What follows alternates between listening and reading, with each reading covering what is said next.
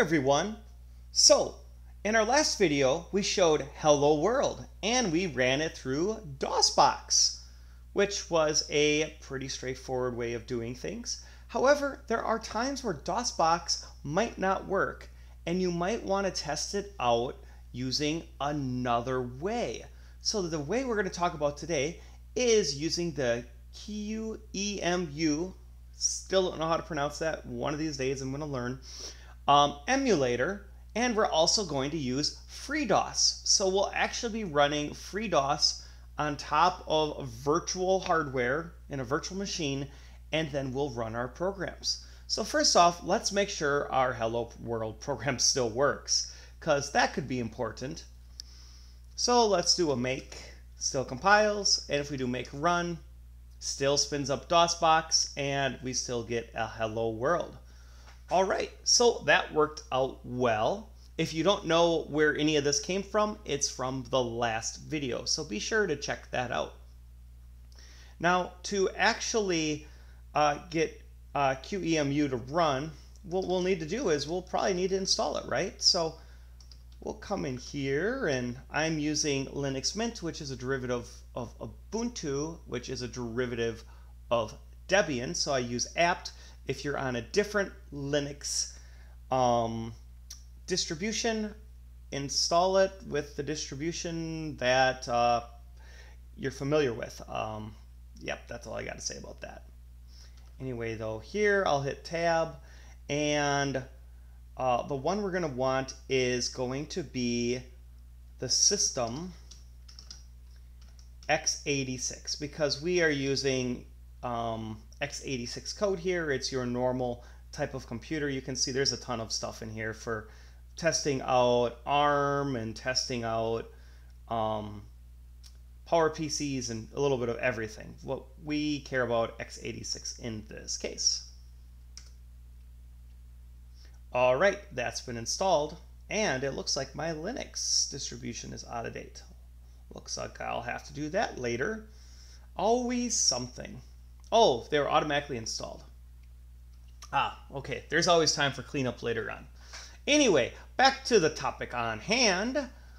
Let's look now at how we will run this with QEMU. So let's start typing in things here. QEMU-system-x86_64. All right, that will allow us to actually run QEMU. And then after that, we're going to specify that we have a drive. The format will be raw. And the file is, well, we need a file, don't we? So let's go out to our friend, the internet. And if you go to freedos.org/download, we're going to download the light version of FreeDos. So it'll download that nice and quickly. And it does come with a virtual machine image, which is also helpful, but we're not using VirtualBox, we're using a different one. So we'll actually use the IMG file.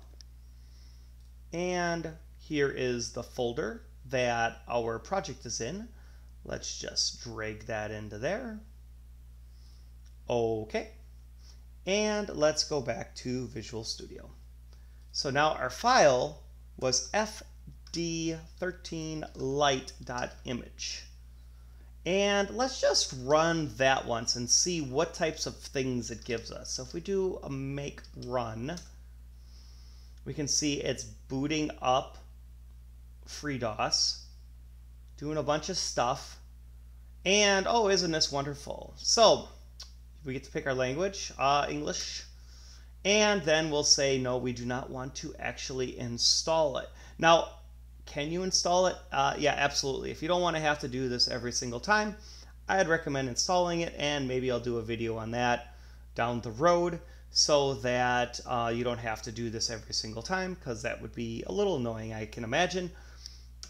But anyway, here we go. And our CD-ROM, quote unquote, which is that image that we're using, is on the D drive.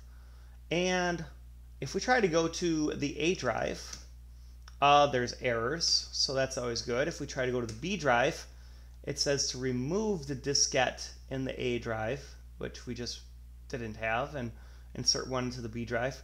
Don't quite understand why FreeDos does it this way.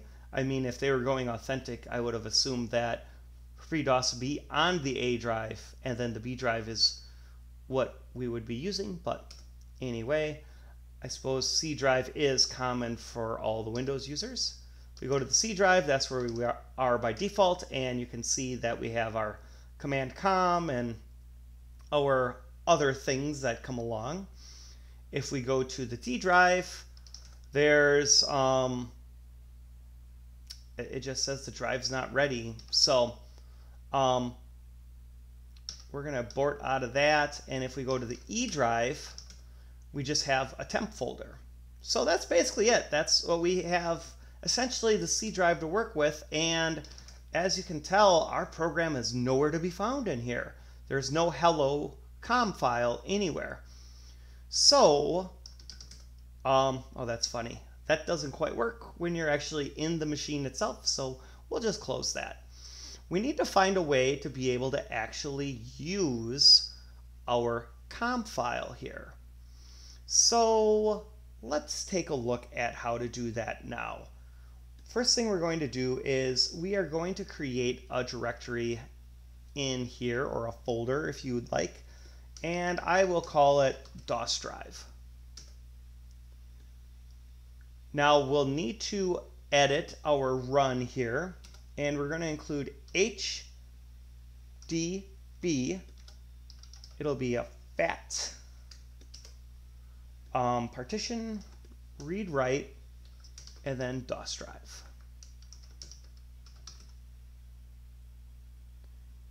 Okay. Now the other thing that we're probably going to want to do is actually by default move our hello.com into our DOS drive folder. So after we're done assembling it, let's put in a move command to move hello.com into DOS drive. So now if we run make, we can see that it ran our move for us. If we go into here, sure enough, there it is. Now let's do a make run. And we can see there's a C drive and a D drive. That wasn't there before. Again, we will specify that our language is English and we don't want to install it. Now, if we go to the D drive, we can see that hello.com does exist. And if we run it,